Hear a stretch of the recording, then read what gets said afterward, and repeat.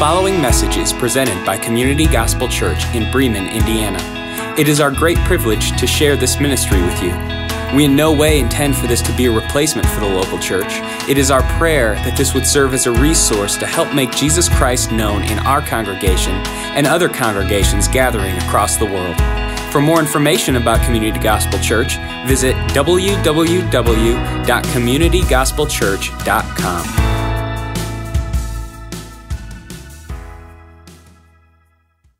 The rest of us, if you would open up your Bibles to 1 Corinthians is where we're going to be at today. 1 Corinthians chapter 15, not Acts. We've been going through Acts for a while. 1 Corinthians is a little farther than Acts. So you're going to go Matthew, Mark, Luke, and John in the New Testament. You're going to hit Acts and then just keep going. You'll find 1 Corinthians. You can use the flip method, and that's where you just flip in your Bible until you find the right book. Anybody done that? All right, I'm glad I'm not all alone by myself up here. 1 Corinthians chapter 15. We are in Easter season. Easter is an old word. It means east. And it is also the name of a springtime month. Thank the Lord for nice weather. I use this very sparingly, but I hate the snow. Okay, so there's my confession to you guys. And I put up with it because Bethany is gorgeous and I love her. And that's why we have snow. So anyway, some people believe that Easter is a pagan holiday. There's real little evidence to prove that is true.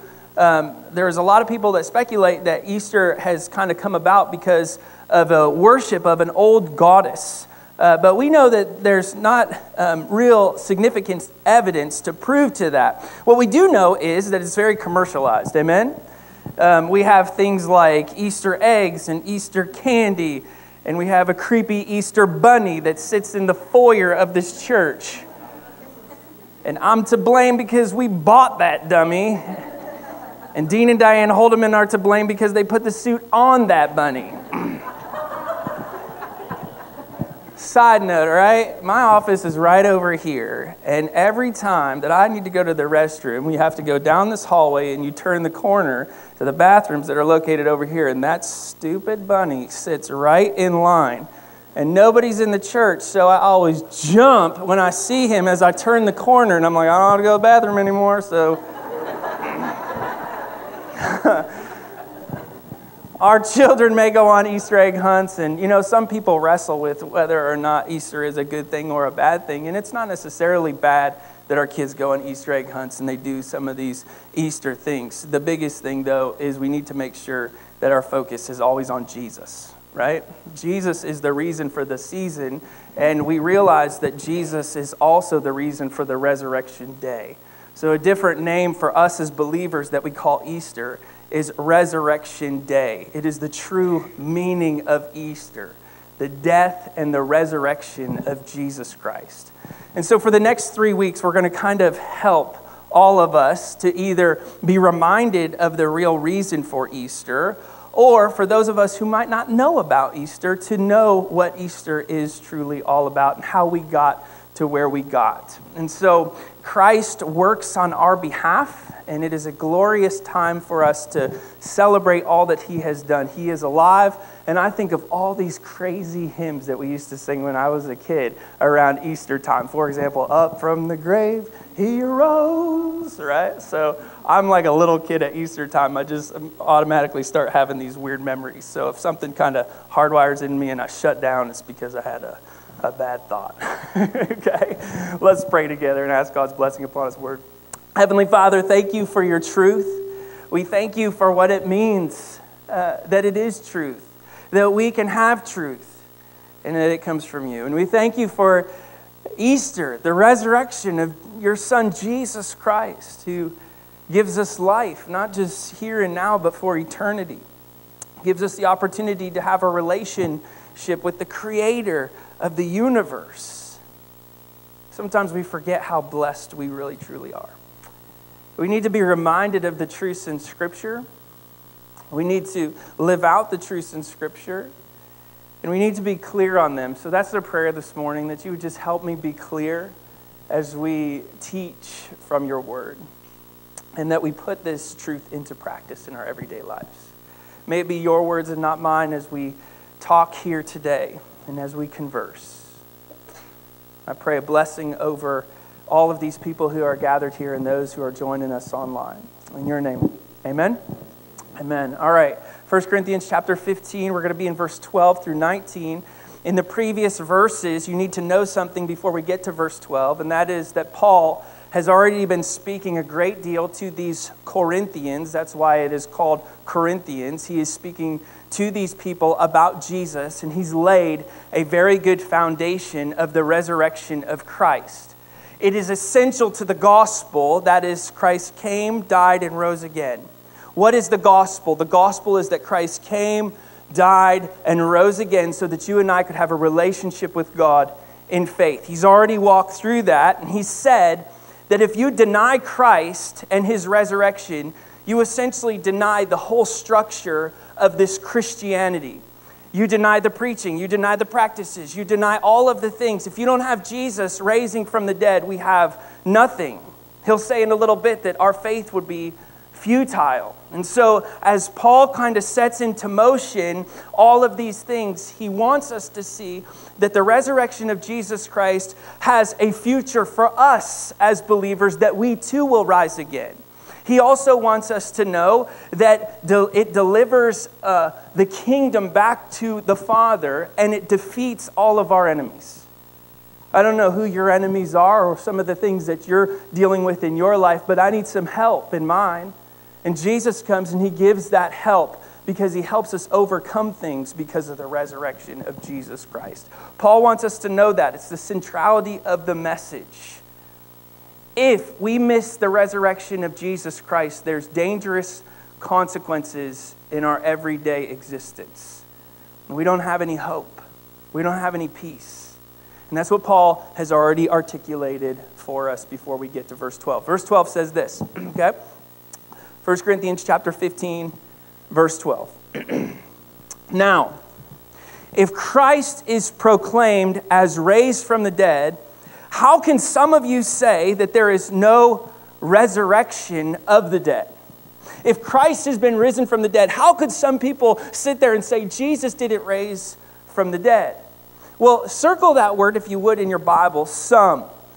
All the apostles have affirmed that Christ came, died, and rose again, but there were some who believed that Jesus didn't rise from the dead.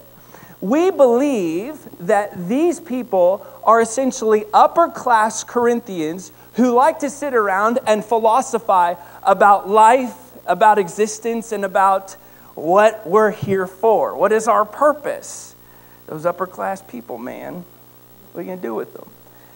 One commentator says that they knew enough philosophy to distance themselves from end times worldview. In other words, they didn't like to think about death. And they saw Paul as an unsophisticated Jewish preacher. They looked at him in a little bit different light than what other people looked at him. Now, I pause here for a second because I think this is interesting. We as believers have to be careful here because we can get caught up in the world's myths and genealogies too, can't we? Paul will write to a young Timothy, a preacher of a congregation, and he'll say, Timothy, you need to be careful getting caught up in the philosophies of the world and thinking about some of the philosophies of the world.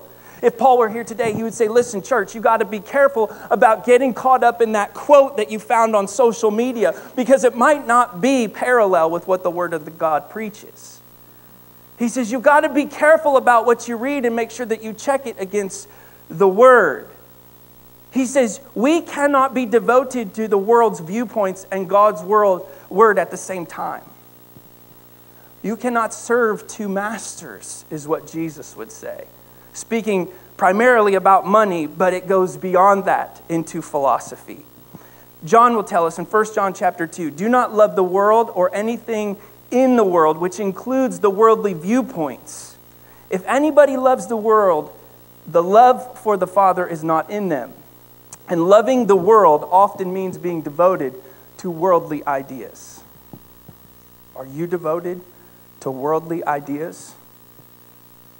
Are we willing to look in the mirror and think, man, do I think that way because God's word says that? Or do I think that way because what I read on social media or what I heard from the workplace or what the moms group told me, not our moms group, another moms group, said? Do I think this way because God teaches it, or do I think this way because I have been influenced in a way by the some? Loving the world often means being devoted to secular ideas. Be wary of anything that competes with God for our highest affection, which includes the battle for your mind. God says, I want you to think. And I want you to think according to my word. Now, what are these some against? Good question. I'm glad you asked. It says, if you continue in verse 12, that they are against the resurrection of the dead. The Corinthians believed in an afterlife. But they took a little bit of what is called a dualistic anthropological approach to humanity. That's fun, right? You learned a new word today. Dualistic anthropological approach. I was praying that I said that right, and I think I did. So good job, Jordan. This was according to how they were raised. They were Hellenists or Greek-speaking, and according to their tradition, humans had two inharmonious parts, hence dualistic. One was the body, and the other one was the soul, and they said that they were not equal. So they believed that when somebody died, the body shed like a snake's skin, and it was left in the ground, but the soul went and carried on forever. It was like Casper, the friendly ghost. It just goes up into the sky. You laugh, but people believe that stuff is true. Crazy. They believed that it went into a spiritual existence. Now, you laugh, but some of us are sitting here this morning and we're thinking to ourselves, wait, hold on, Pastor Jordan, isn't that how it works? Isn't that what happens to us? Well, the Bible says that after death, believers' souls or spirits, if you have a dualistic or a tri approach to our existence as humanity, in other words, you think body, soul, and spirit, or just body, soul, / spirit. Pastor Jordan believes body, soul, / spirit. We're not going to debate that today. All right, that's a different sermon for a different day. And you could just roll with me for a second because those words are interchangeable and I can prove it according to Scripture, but we're not going to do that today, okay? In Corinthians, 2 Corinthians 5, it says, for believers, death means we are away from the body at home with the Lord. In 1 Thessalonians 4, it affirms this. It says, believers are given glorified bodies, and the souls / soul spirits go to be with Christ immediately after death. So get this, if you know Jesus, okay, if you confess with your mouth and believe in your heart that Jesus Christ is Lord, when you die, you go to be with Christ. Absent from the body, present with Christ. Praise the Lord, amen. Right? Okay? And your body essentially sleeps for a little bit until it is raised on the resurrection of the dead. These people don't believe in the resurrection of the dead. And let's just praise the Lord that we get glorified bodies that don't look like our bodies that we have today. Amen? Man, there's so many imperfections. I look at it, I go, God, can you Photoshop this a little bit for me? Right? He says we get glorified bodies at the resurrection of believers when the physical body is resurrected, glorified, and reunited with the soul, which will be our possession as believers for eternity, as Revelation 21 says, in the new heaven and the new earth. What if I don't know Jesus? What if I don't have a relationship with Jesus? Similar thing, except you don't go to be with Jesus. The worst part about hell is that you spend an eternity away from the existence of a perfect creator. I think some people get caught up and they say, hey, if I don't trust Jesus Christ, I go to hell. Better to rule in hell than to exist in eternity in heaven. That's false. Okay? Because can you imagine living in eternity away from the existence of a creator? People who don't know Jesus Christ as their Lord and Savior are living literally in God's mercy and grace at this moment. That will cease if they choose to continue to reject Jesus Christ as Savior. They will be forever away from Christ and sent to the lake of fire, Revelation 20 tells us, and they will not be with the Lord, and they will not be with His presence. Now, Jesus talked about this a little bit when He talked about seeds. The entire genetic code for an oak tree is contained in the kernel of an acorn. Did you know that? I had no idea. I learned something new. The entire genetic code for that tree is in the acorn. But what does the acorn have to do? Be eaten by a squirrel? Nope. It has to go into the ground and it has to die. It has to go through the process of fermentation in order for it. Did I say fermentation? I don't know if fermentation is the right word there. So don't write that down. We'll just say triggering, okay? It has to go into the ground and it has to trigger new life to produce the plant that's more glorious than the seed. You have to die in order to be more glorious than you are at this current moment. Okay? Jesus spoke about this. He talked about this. He preached on this. When we die, our resurrected bodies will bear a resemblance to the body that is buried with far greater glory. We'll be ourselves only perfect, but those who rejected Jesus Christ will continue on in death and away from the existence of God's presence. The seed cannot produce growth if it rejects growth. So before we go running into this whole argument on does the body have 2 or 3 parts or what is really going on here in regards to the Corinthians, it falls to one simple statement, and that is, do you know where you're going when you die? Because Paul says to the Corinthians, he says, listen, there's a resurrection of Jesus Christ, and what happens after you die affects the decisions that you make here on this earth. It is so vital that they would realize that they will rise again either in eternity with Christ or you will rise and be in eternity away from Christ.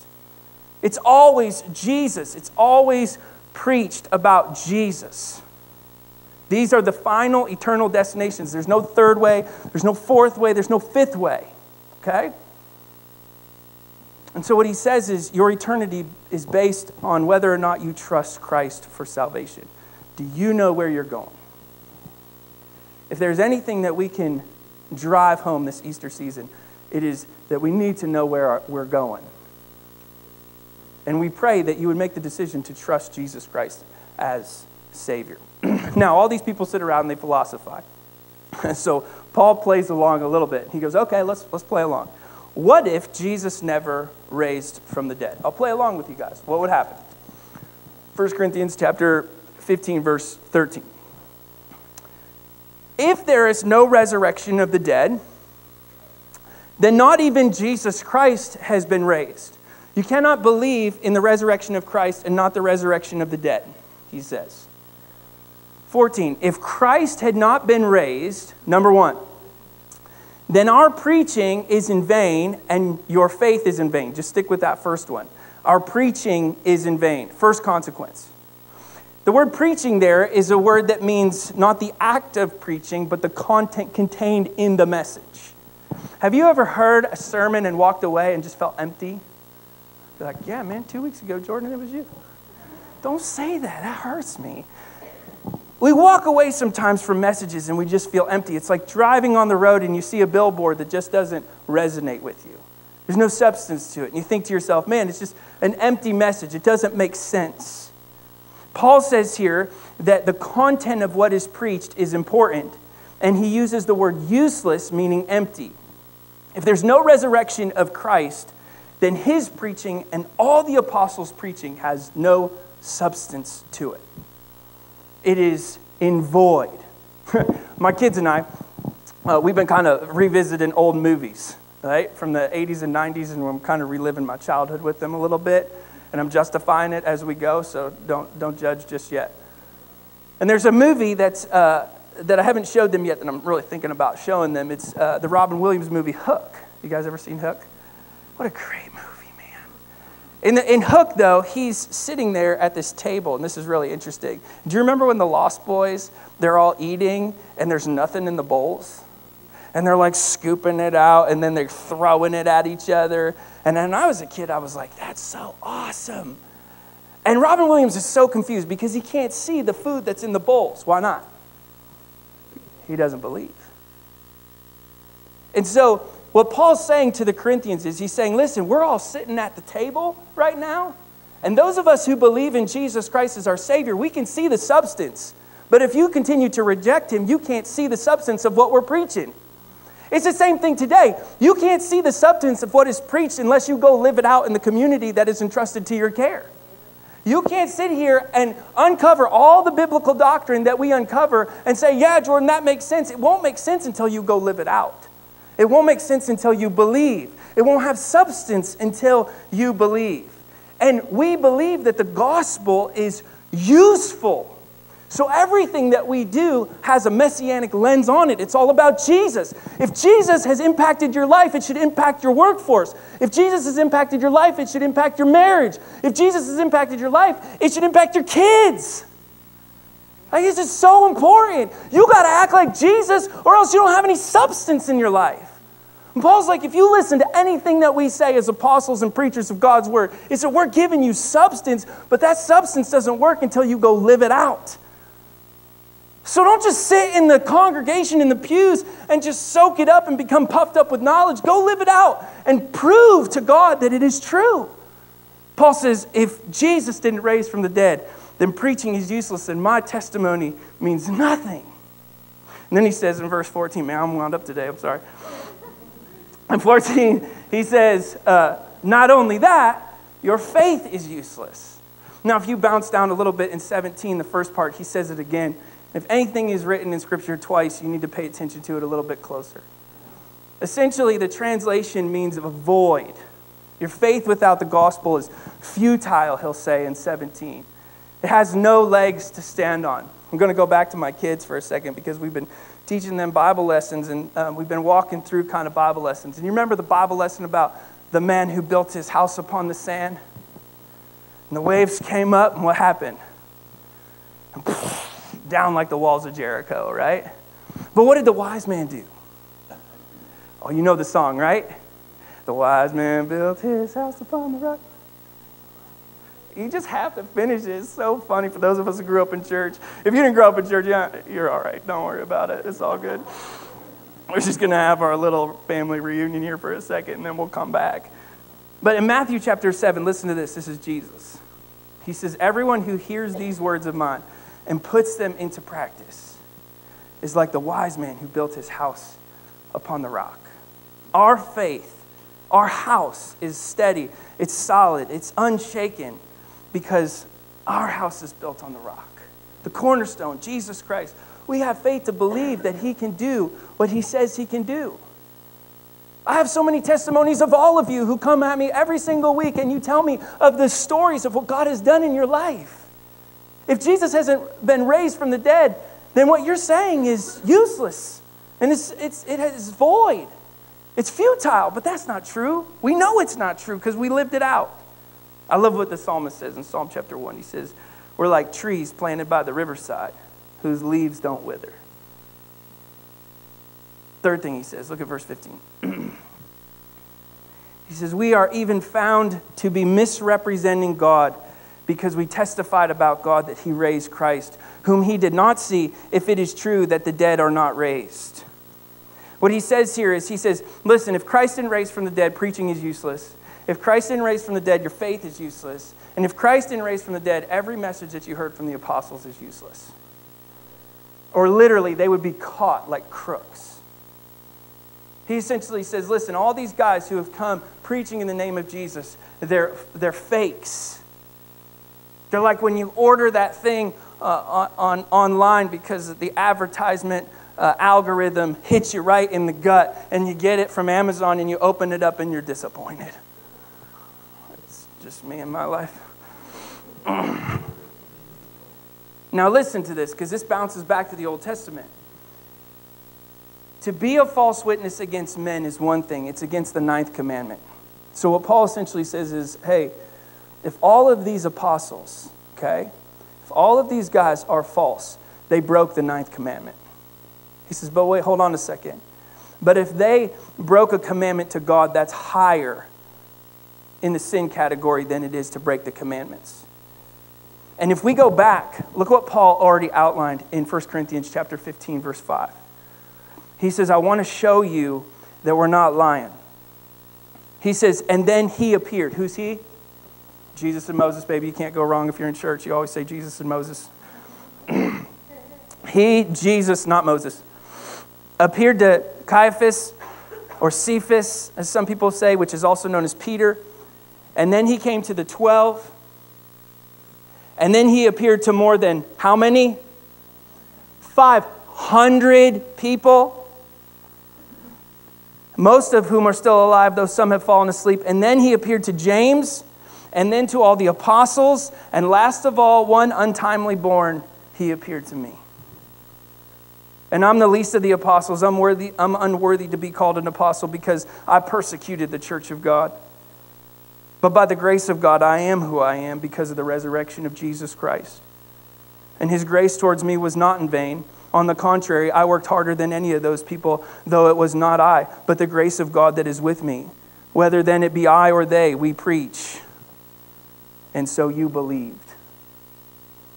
He essentially says here that there are eyewitness accounts for the evidence of the resurrection of Jesus Christ. You got one eyewitness account, you can make a case. You got over 500, it's a sealed deal. On the presence of 2 or more witnesses, a case could be validated. And Paul just gave all of the evidence that Christ not only rose, but he appeared to us. In Matthew chapter 18, it says, every matter may be established by testimony of 2 or 3 witnesses. And Paul just gave us hundreds. Consequence 1, if Jesus didn't raise, your preaching is useless. 2, faith is useless. 3, apostles would be lying. 4, you would still be in your sins. Look at verse 17, the second part of that. Now here's my question. And I hope the Corinthians heard this, and I hope that we hear this. If we're still in our sin, then why did Christ die a sinless man for the sins of the world? Why would a righteous man die for the sins of the world? Jesus' death would have accomplished nothing. Christ dead without any resurrection would leave you and I condemned, not able to justify ourselves. That is the one question that I ask, and you should ask people too as you come in contact with them. If they don't know Jesus Christ as their Savior, how do you rectify your sins? I'm so curious with people who don't know Jesus. How do you rectify your sins? Because we can get in the category with all humanity, and people would say, I have done something wrong. Okay, first of all, what is your standard of right and wrong? Second of all, how do you justify your rights from your wrongs? And you know what people do? They say, well, I'm a good person. As opposed to who? Your neighbor? You should meet some of my neighbors. I got some new ones. And let me tell you what, it's debatable on who's better. Kevin?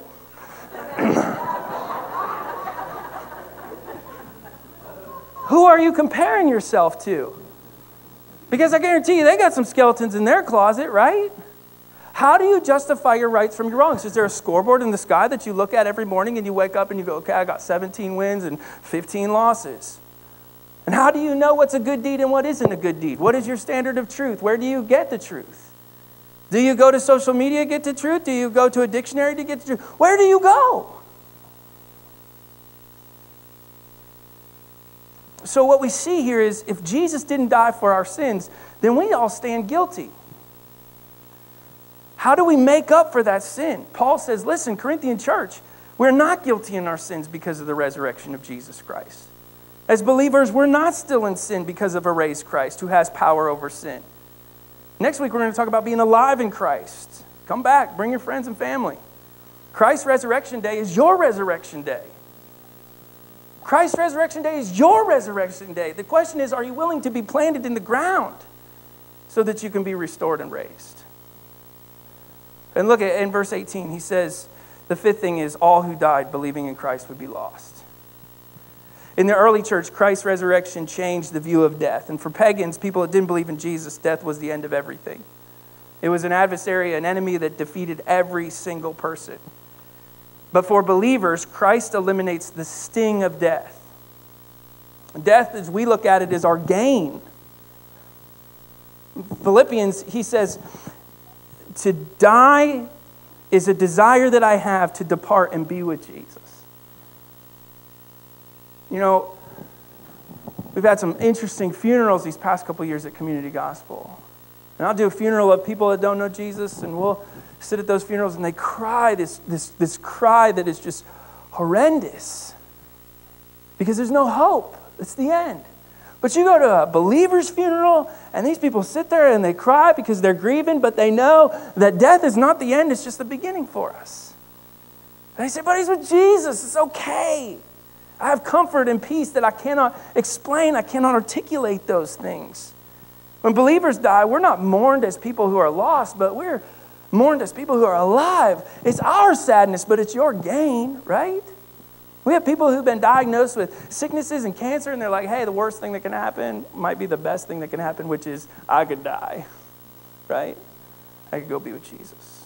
Paul's simply saying here, all those 5 consequences, he's bringing it home, and he says, listen, either Christ rose or it's all a lie.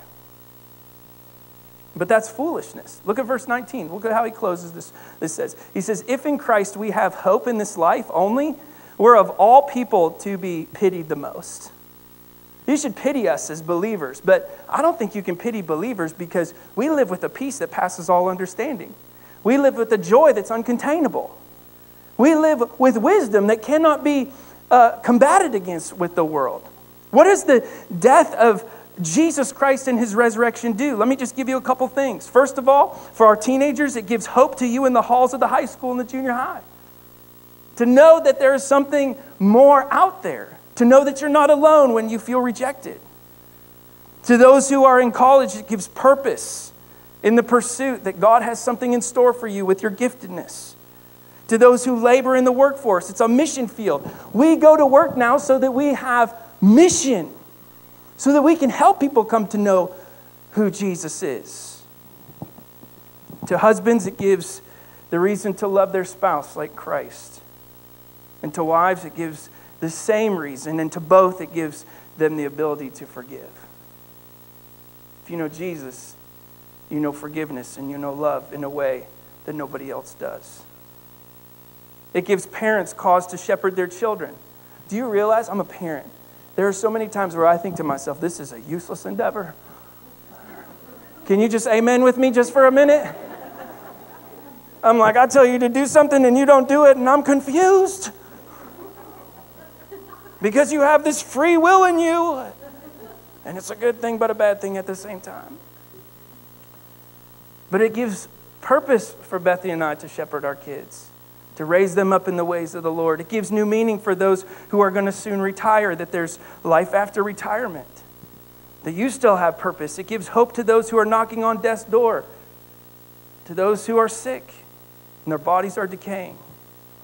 It shows all of us that when we trust Christ, came, died, and rose again, and we place our faith in him alone, this life carries on in a much more glorious way when we're gone.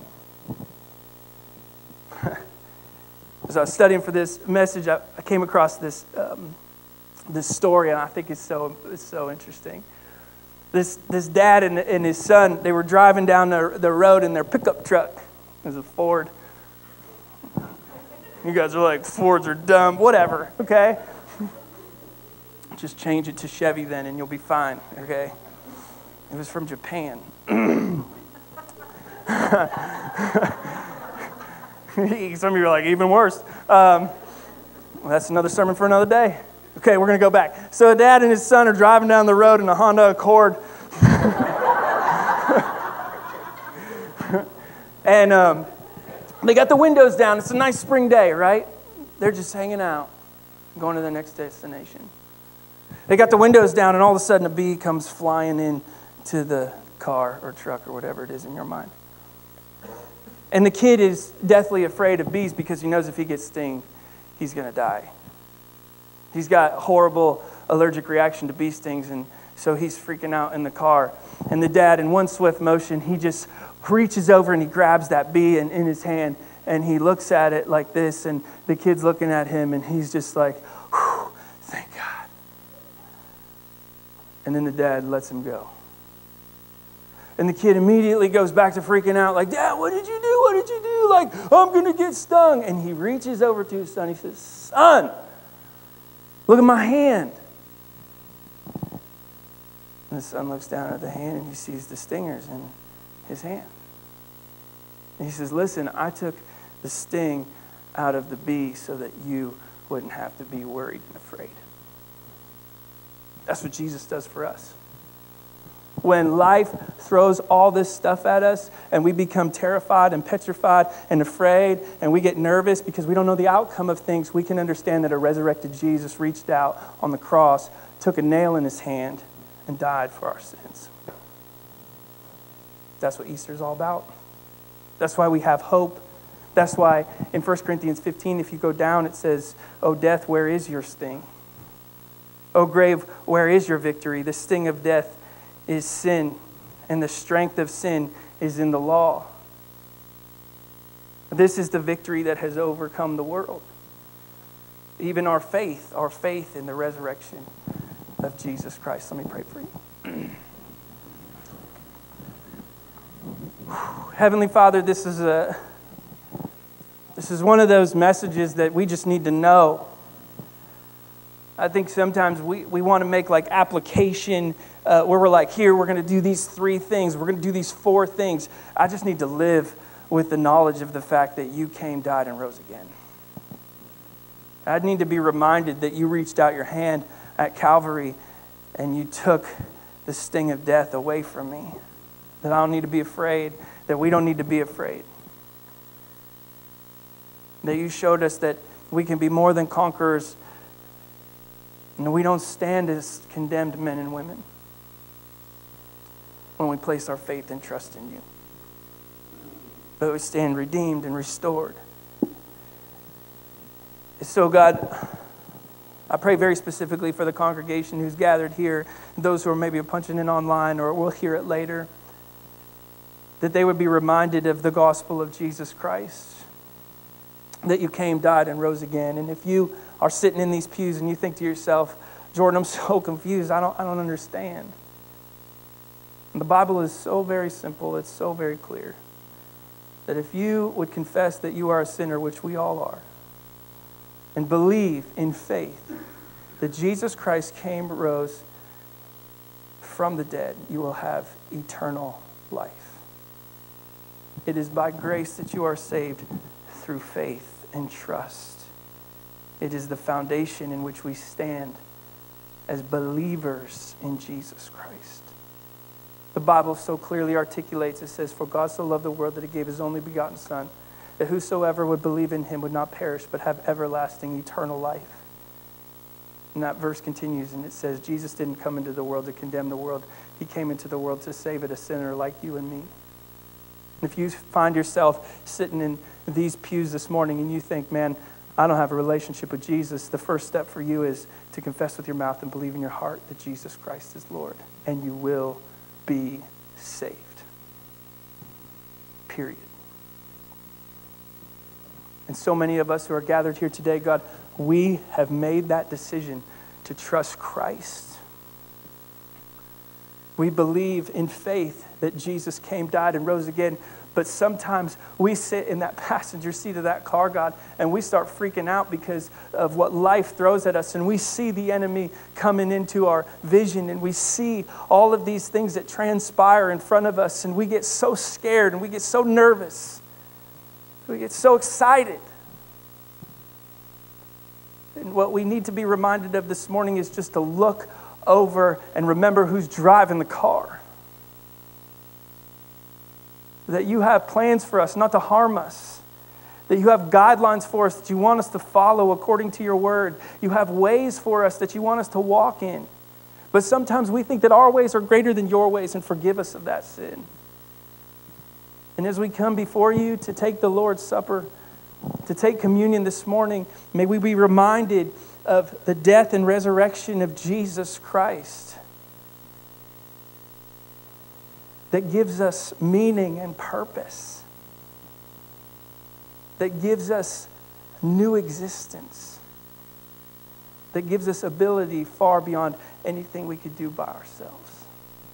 As we remember Jesus this morning, as we remember our Creator, God, help us to come before you and to just take some time and just be in awe.